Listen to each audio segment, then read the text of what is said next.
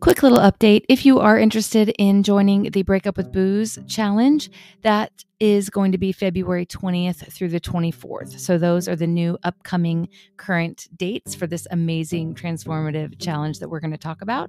It's February 20th through the 24th, and you'll be able to log in and register at breakup.vibewithstephanie.com. Have you ever had a god-awful boyfriend that everybody warned you about? You knew he was bad for you. You knew it the minute you laid eyes on him, but you decided to go for it anyway, and you ended up in a relationship that was either abusive or just plain awful.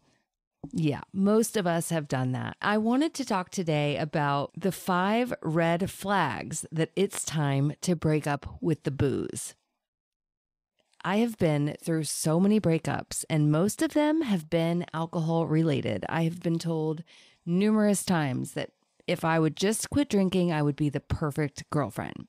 But I could never quit. I kept going back to alcohol time and time again, and it has cost me so many relationships. Obviously, they weren't meant to be to begin with, but I just want to offer some help to those of us who know that we are in a bad relationship with alcohol, but can't seem to get out. We've seen the red flags, we've felt it, we know it's time to let go, but something keeps drawing us back in.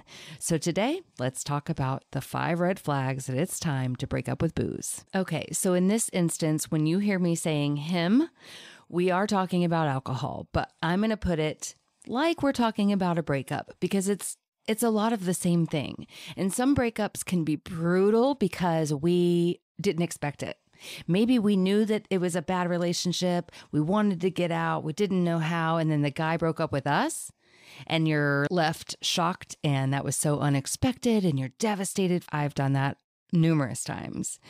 So when I talk about him, we're going to be talking about alcohol, but I want you to be able to switch them back and forth because I am going to prepare you for a breakup so that you are not surprised or taken by surprise. So number 1 red flag that your relationship is toxic is that you don't like who you are around him. You don't like who you are around alcohol. He says it's going to be different next time, but it's more of the same. More guilt, more shame. So in the beginning, when we all start drinking, it's fun. It takes the edge off. It makes us feel like we're somebody else and we feel great, right?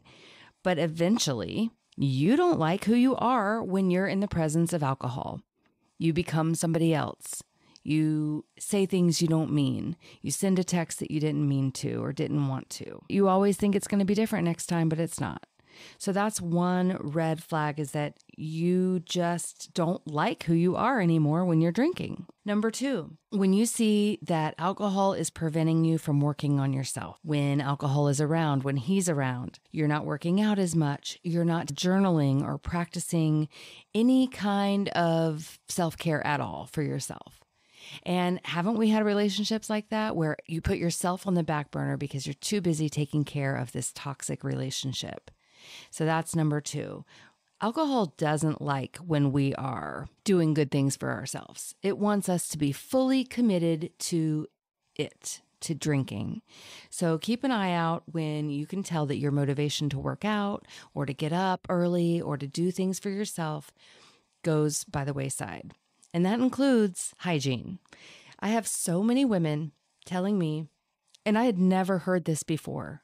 I thought it in my own back of my mind, but I never heard somebody else say it until I started this podcast and started helping other women, that even our hygiene is going down the drain. Forget self-care. We're not taking showers enough. We weren't brushing our teeth enough. We weren't flossing, taking our makeup off. I mean, it was getting bad. And this is not like end stage alcoholism either. This is just a point that you are going to get to if you're drinking too much alcohol or if it starts to show up as a toxic relationship. So keep an eye out for that. Number 3, your self-esteem is lower from being with him. So many promises get broken, especially to yourself when he is around. Have you ever had a relationship? This could be with a friend, girl too, a girlfriend, where you just feel like crap when they're around.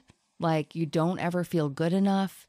You feel like you're lacking something. You could be feeling great hanging out with yourself. And then as soon as you're in their presence, you don't feel worthy. You feel crappy. That's happened to me in friend relationships as well as boyfriend relationships.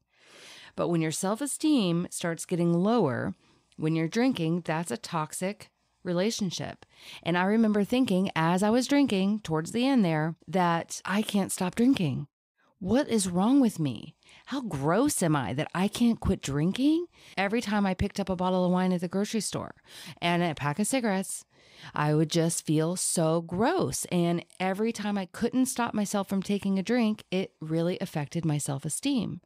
So when your self-esteem starts getting lower and you're breaking all these promises to yourself, that's a big red flag. When you start telling yourself that you're going to moderate.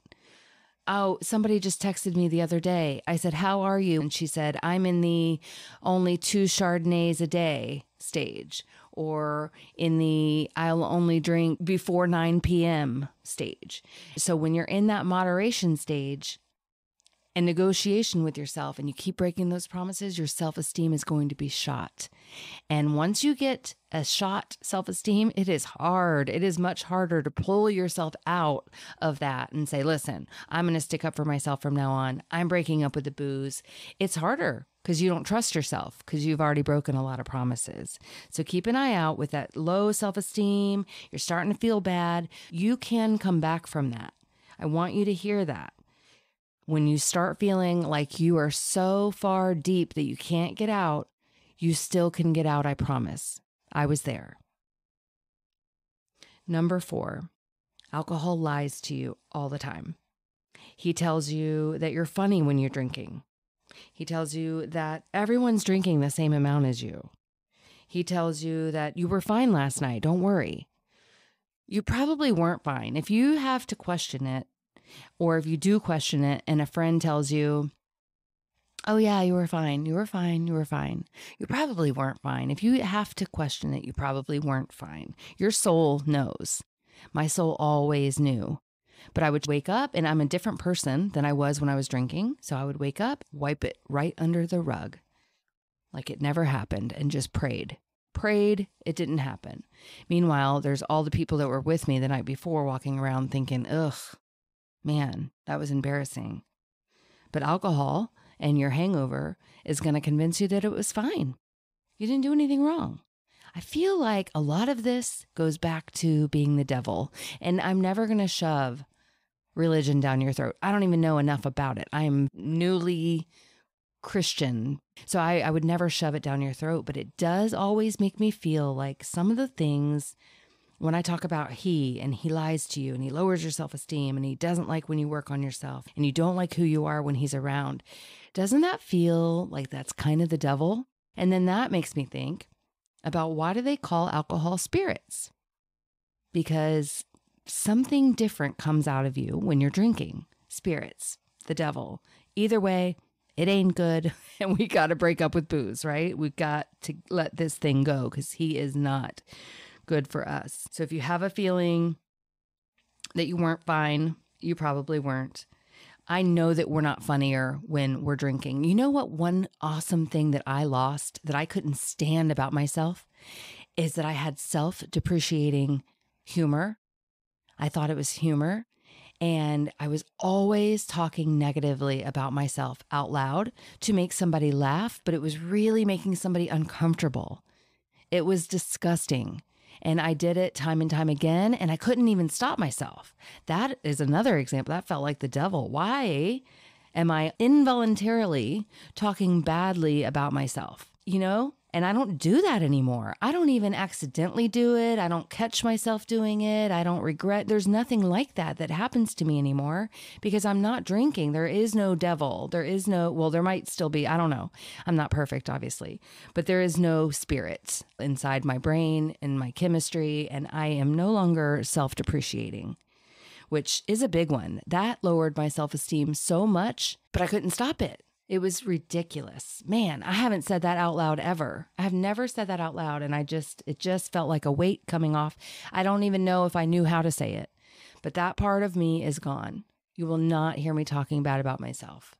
And that only changed when I stopped drinking. Okay, and number 5. You tell alcohol, you tell him that you are done over and over again. You tell him always, we're done. I'm not drinking this again. I'm not coming back to you ever again. But you always go back. And your friends can't believe it. They're like, I can't believe she's back doing this again. I can't believe she's back with him again. She said she was done. Have you ever done that? You like blow the guy's spot up and say, oh, he did this, he did that, he's been doing this the whole time. Then you're done. Like you can't go back. And you go back and they are bewildered. They can't believe you went back. They can't believe you're doing this to yourself again. Yeah, I've done that a bunch of times and it's gross and it affects your self-esteem. Once again, it shows alcohol who's boss. Joke's on you. It's in control. So to keep saying that you're going to be done with alcohol and then to keep going back, it's bad all around. It's bad for you. It's bad for your insides. Your friends are annoyed. Your family's getting annoyed. No one trusts you. You don't trust you. So you have to make up your mind and call it quits. It has to be a decision that you make and that you stick to. One really fun thing and a great way that you can ditch this terrible relationship with alcohol. I created this thing called Break Up with Booze Challenge. It's free.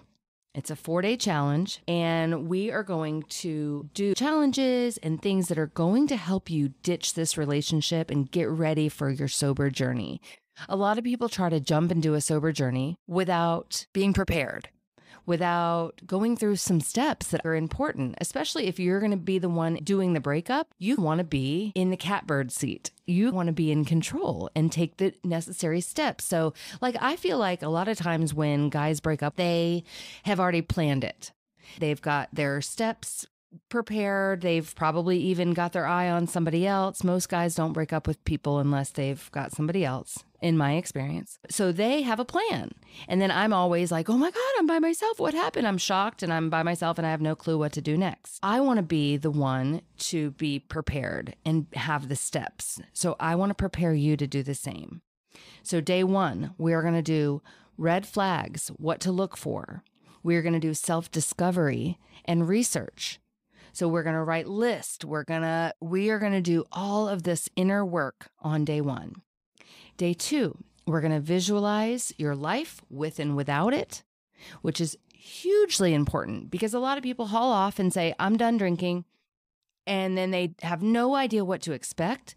They've never visualized their life without it. So terror sets in. They never visualize what their life will look like if they keep on going, which is even more terrifying. And day 3 is closing the door, preparing and getting rid of all the signs and the triggers and the things that are going to pop up. We're going to close the door, which is almost like blocking and deleting this person, right? Like we are going to close the door, and I'm going to show you all the steps to do that. And then day 4 is getting ready for your journey.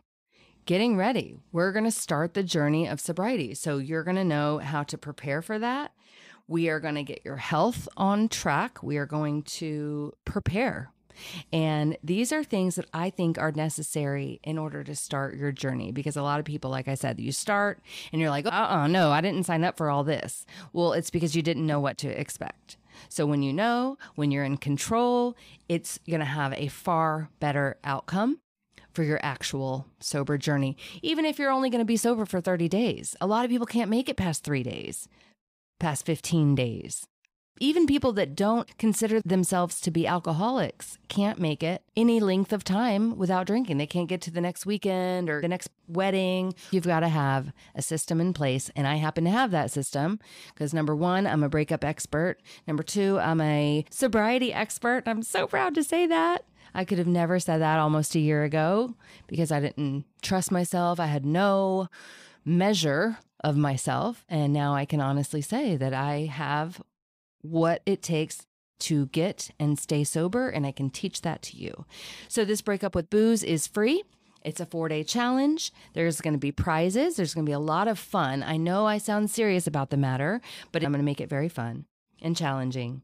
And you're going to have a private group that you can hang out with and run ideas by and talk about this breakup with. And it'll be a lot of fun. So the first one starts October 3rd through the 6th, and you can sign up on my website, 𝗕𝗏𝗂𝗵.com. You'll see the breakup button there. And I'll also put the link to directly sign up below this podcast. And I hope you do it. You're going to gain a lot of knowledge.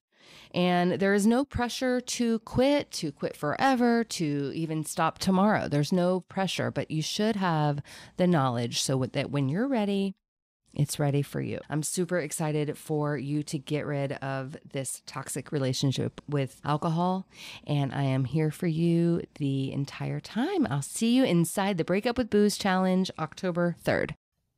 Don't forget the new dates are February 20th through the 24th for Breakup with Booze. You can sign up at breakup.vibewithstephanie.com, and I can't wait to see you there.